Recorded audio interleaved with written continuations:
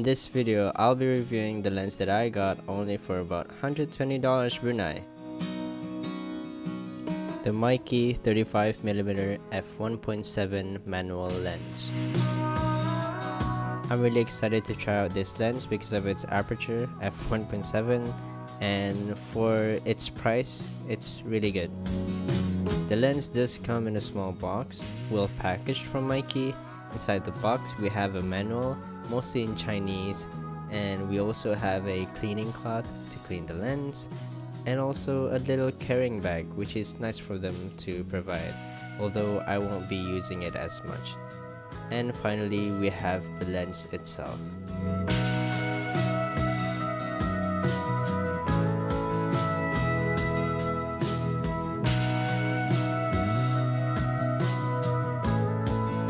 So, first impressions, the lens is really small and it's very compact, and it has a decent weight to it. Surprisingly, coming at $120 Brunei, it really feels high quality. For the price, it's pretty good. The focus ring on this lens is really smooth, as well as the aperturing, which makes it easier to use and enjoyable as well.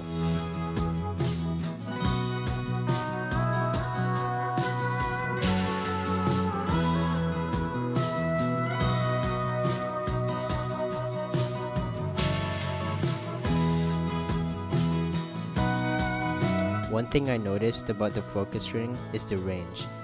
For me to turn it from end to end, it's really far, about half of the lens. For some people, it may be a downside, but for me at least, it helps me focus easier and focus precisely.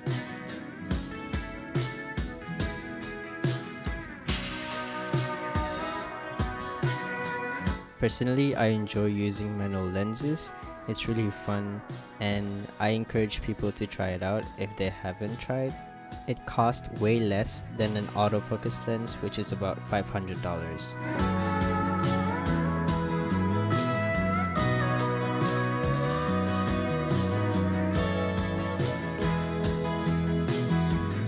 The lens cap is made out of metal. There is a Mikey logo printed on top of it. It fits in perfectly on the lens and it doesn't fall off. This is me just nitpicking, but the lens does extend when you focus. Maybe for some people it's not a big deal, but that's just something to note.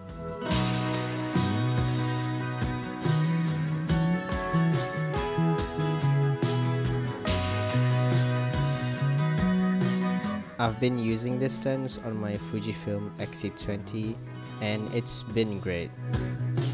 I really like the pictures that come out of this lens. Having that low aperture gives you that nice bokeh, and it's not bad. The bokeh is really creamy. At f1.7, it's not the sharpest lens, but you can stop down to f2 to get that sharpness back.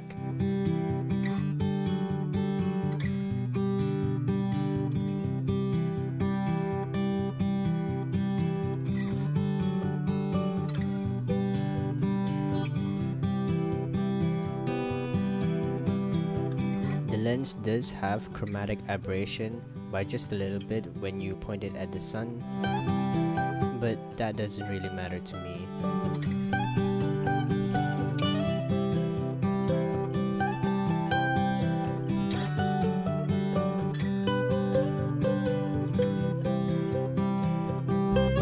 It does have lens flare, but I don't see it as a problem. I find it beautiful and artistic, although this is subjective, and people can have their own opinions.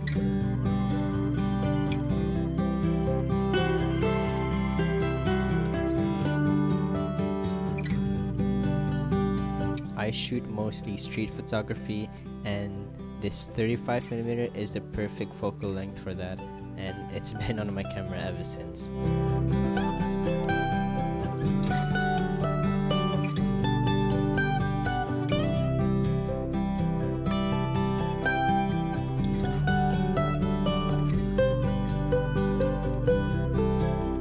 If you're looking for a manual budget lens that is affordable and very small and easy for travel, I really suggest this lens.